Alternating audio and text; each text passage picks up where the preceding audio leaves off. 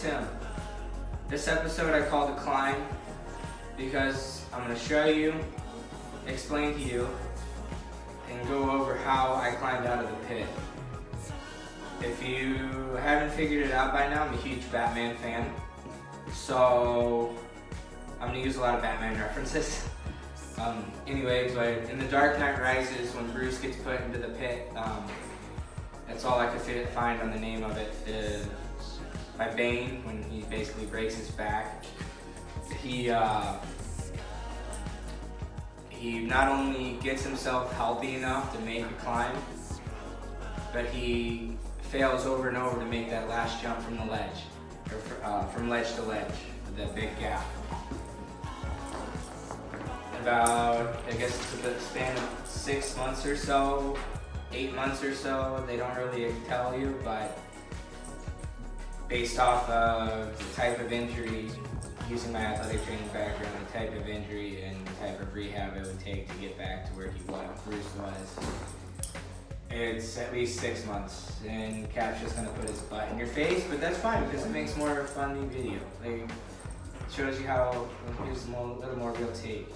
But anyway, he eventually talks to the blind prisoner next to him, and the blind prisoner explains that only one person was able to make it out of the pit, and the way they were able to make it out was that they never used the rope to make that jump. The way the physiology of that works is that they have the fear, they use that extra fear to spike adrenaline, almost like how you hear stories of people lifting massive stones off of others, like a mom picking up a car off of her kid, things along those lines. Like, that's that extra spike of adrenaline that creates a superhuman, the fight or flight reaction. And the prisoner basically explains to him that to Bruce Wayne, that he has to get rid of the rope if he wants to make that jump. So on that last jump, Bruce shakes the rope and he clears the hurdle. He makes that jump and climbs out. So with that, I had to do it the same way I was. I kept falling back. And it was 1 step forward, 2, 3, 4 steps back.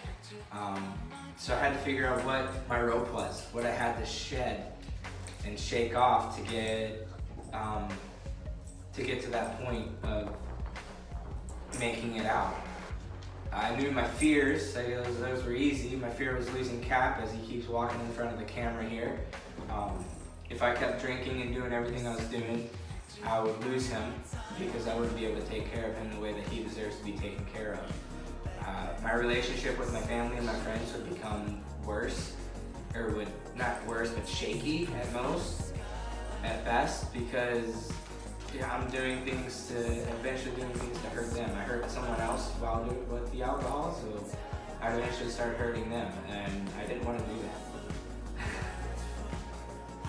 At least he's being good on this take, because the last one I had to, was a lot better than this. But anyway, this guy is he's been my savior, he's been my rock, and you're gonna stop that! Good boy. I had to find a way to make myself uncomfortable to climb out. And the one thing that's kind of come back over and over with me is I put up this tough exterior, this hard exterior. Almost like another blast from the past, another reference from the past, like the Gargoyles on Disney.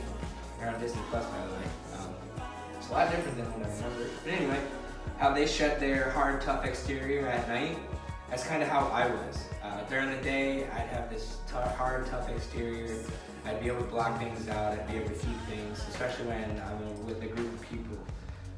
And I had to shake that off enough to allow some emotion to show through, to show a little vulnerability.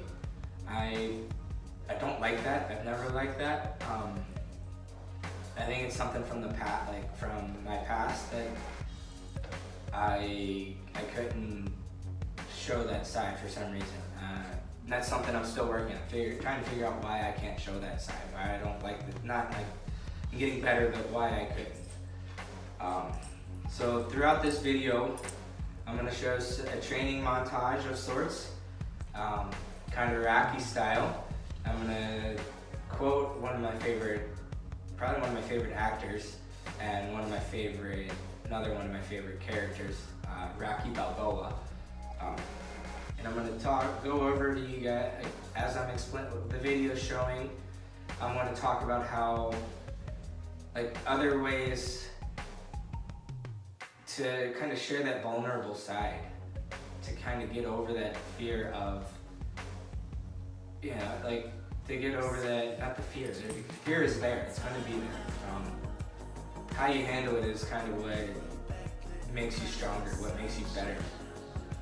But I'm going to explain more of how I got over my rope, or shed my rope, let it go, and made that jump to become a better, happier, healthier version of Tim. Strong and sober, as my shirt says.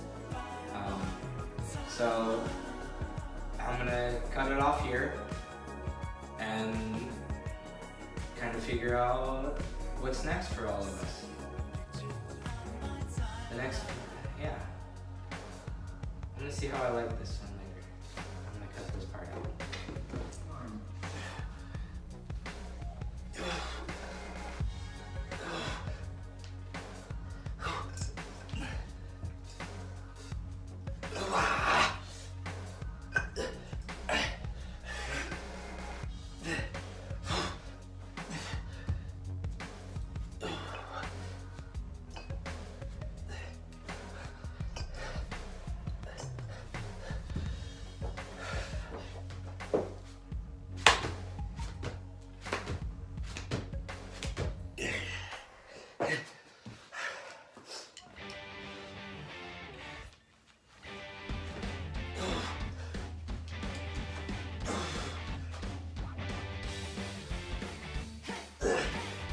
Ah!